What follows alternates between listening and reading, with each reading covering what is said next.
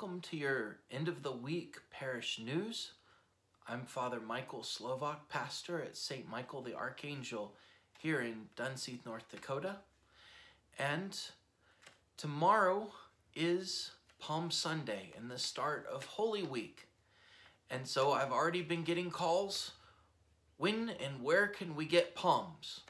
Well, we have only one Palm Sunday Mass where all the palms will be blessed, and that will be Sunday morning. And so the palms will be available by 10 a.m. And so at 10 a.m., before 10 a.m., by 10 a.m., they will be on 2 tables. And if the weather's nice, I'll put it outside the church. If not, I'll open the doors of the front. I'll have it just inside the doors. But on those tables, there'll be 3 things for you to pick up. Of course, the blessed palms. The second is our bulletin, which we'll talk about in a minute, our bulletin for the week. And finally, we've decided to give out the missalettes. There's no need of us having missalettes in our pews when our pews are empty. And so we're going to keep a few of them, but the majority of the missalettes we'll have in a box with the palms and with the bulletins, so that if you want a missalette in order to follow the Mass at home, whether you're watching the Mass on EWTN or watching our Mass or watching the Fargo Mass, the missalette will help you more at home. And so tomorrow, by 10 a.m., all that will be available. By 11, we should have the Mass posted on Facebook and on YouTube, and and on our website, stmichaeldunseith.com. Now, again, the reason that we have it on YouTube is for those of you that do not have computers or anything. If you have Netflix, if you have a smart TV or a streaming device, you can usually find YouTube there and do a search, St. Michael Dunseith, find our channel, and you'll get all the videos right there. All the Masses, all these parish news updates. I've been doing a Divine Mercy Chaplet. All of that's there on YouTube. But if you don't want to use Facebook, there's also the website. So all of this is to reach you at home. And we are in the middle of a connecting campaign to make connections again, a reconnecting campaign. And so this few days ago, we had a parish council meeting, and what I became aware of, I get to see all these people viewing my Facebook posts and liking and commenting, and I love you all. But I came to realize that there are still people out there that don't use the internet, that don't use Facebook, that have not seen a bulletin in the last 2 or 3 weeks since we went into isolation.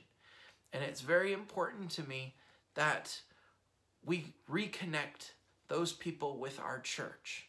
And so what's happening is I want everyone to be getting a bulletin. And if you use Facebook, then it's easy. If you can use our website, stmichaeldunseith.com, then it's easy. But if you don't, if you would like our bulletin emailed to you, I ask that you email me at FrMichael, frmichaelslovak@gmail.com.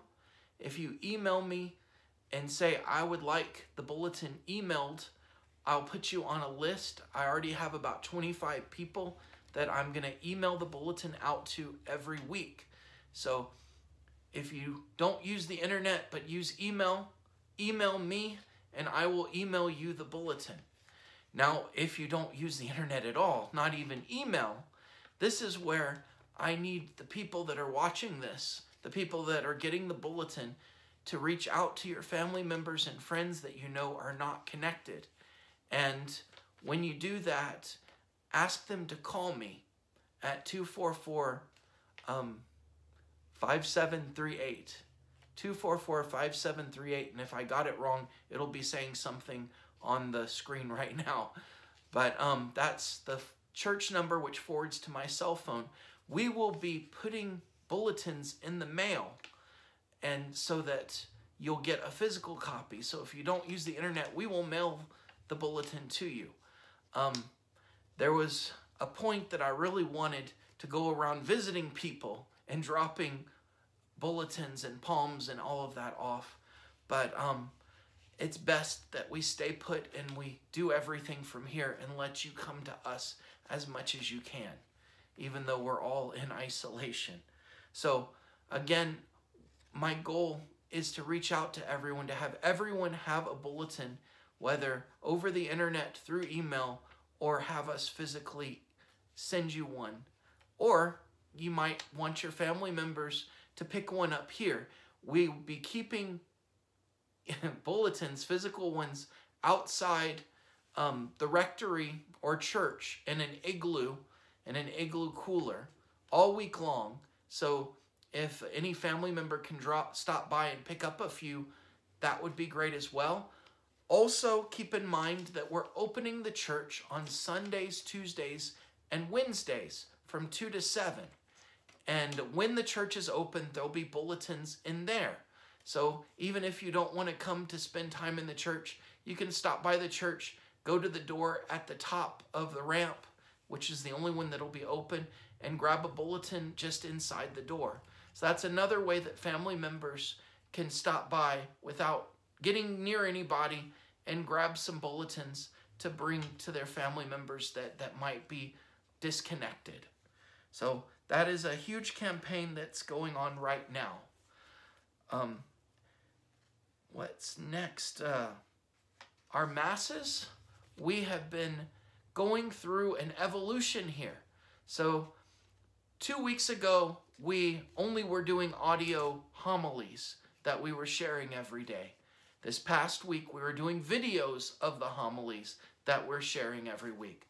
Starting Palm Sunday, which is tomorrow, we will be doing full tapings of our daily Mass and posting it. And that'll start tomorrow on Sunday, and it'll go all the way through Wednesday. And after Wednesday, with the start of Holy Week, we'll take the final evolutionary step, and that is to start streaming our Masses live. So Holy Thursday, Good Friday, and the Easter Vigil will all be streamed live, and after they're streamed, there'll be a copy of them on Facebook and YouTube to watch later. But that's just the start. So after that, Sunday Masses and daily Masses will all be streamed live. And that way you can feel like you're a part of the Mass if you take the time to get up early to join us to watch it live.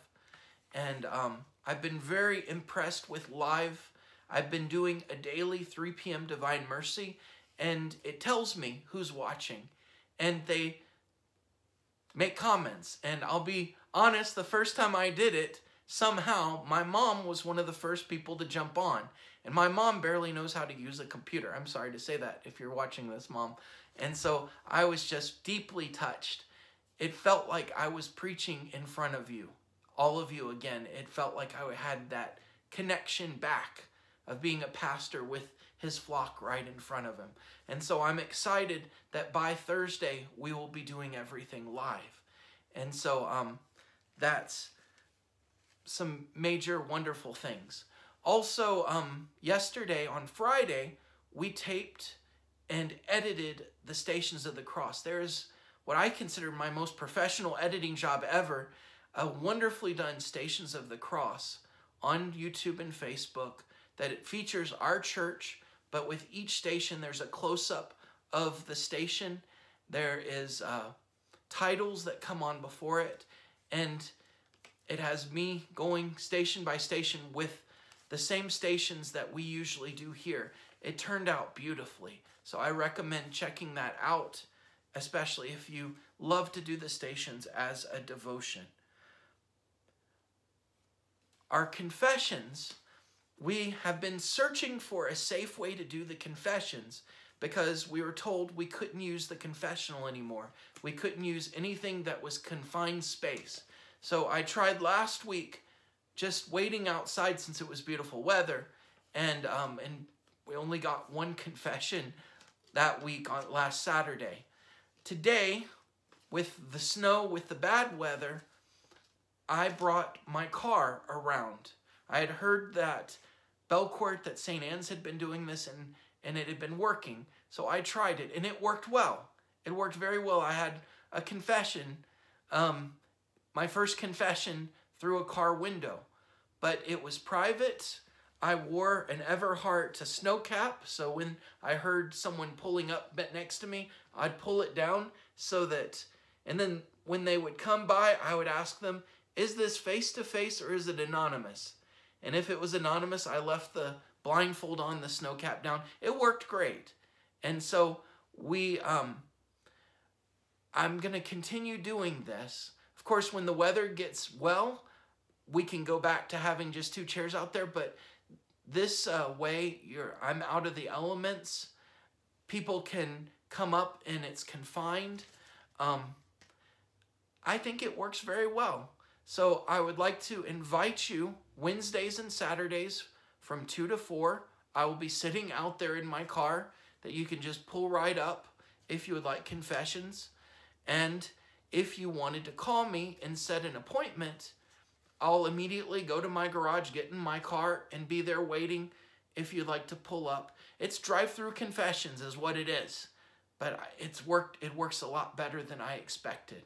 And so even though we can't be indoors, even though we can't be within 6 feet of each other, even though it needs to be private, it seems to do all of those things. So I invite you back to the sacrament of confession, whether Wednesday or Saturday from 2 to 4, or whether you make an appointment. And of course, there will be no confessions on Holy Saturday. So this coming Wednesday will be the last confessions before the Triduum, before Holy Thursday, Good Friday, and the Easter Vigil, Easter Sunday. So I now put that picture that you saw in the last update. I have it in one window and Mary's Immaculate Heart in another window. And I'm hoping to show my support. I'm going to get some red paper and make more hearts to go around it. So you'll see our heart windows expanding over this next week, over Holy Week, to show our support of everyone in isolation and that we will get through this crisis together. But it also puts everything around Jesus and Mary, that we need Jesus and Mary in our lives right now to get through this and to grow stronger in faith throughout this whole thing. Finally, I would like to just mention that we've had 3 meetings now, all using Zoom. Zoom is a teleconferencing app. I went ahead and got a subscription to it, but it means that as long as you have a smartphone or a tablet or a laptop or a computer with a camera and mic on it, that you can have as many as 100 people all in the same room looking at their faces and talking to each other. The meetings were amazing. And I would even be interested in just saying, let's have some time, let's have a meeting. Anyone who would like to join now. Here's the meeting ID, and let's talk to each other. But until this crisis finishes, this is going to be a little bit of the best case scenario for us seeing ourselves in a group. And so we had our parish council meeting over Zoom. I had a deanery meeting with the other priests of the area over Zoom. And we even had a catechist meeting for CCD over Zoom. And so I'm planning to try and do a Bible study over Zoom and try and get my RCIA to have our bi-weekly meetings over Zoom as well. But I just wanted to inform you that I would like to invite people, maybe our Ultrea. We might do an Ultrea over Zoom soon. and just a chance to talk to each other, to pray together, and to check in with each other, more than just by voice, but by face. So it's a beautiful technology that's out there that, that we're tapping into. And so just to end and conclude today, thank you for listening to this whole 15 minutes. I don't know how it feels like, well, it feels like I'm barely talking to you. I don't know how 15 minutes went by so fast. But the key thing right now is for us to stay connected, first to God and then to each other. And I'm hoping that we can get a bulletin to everyone in our parish and have that connection to the church, that the minimum is that everyone get a bulletin, whether digitally, physically, or emailed out. And so if you know anyone that is not connected, that hasn't heard from our church in 2 or 3 weeks, please talk to them, invite them to call me or email me, and I would like to touch base with them to see how they're doing, but also to find a way to get the bulletin to them. And I have even more ideas in the future as the weeks progress. And of course, we're praying that this will be over soon, but I'm not standing still. Every week, I hope to get better at something and have a new tool to reach out to you. So may God bless you. May God grant you peace in this time and a closeness with himself. And may he also bring you closer to your families. And may Almighty God bless you, the Father and the Son and the Holy Spirit. Amen. God bless you all. And tomorrow begins Holy Week.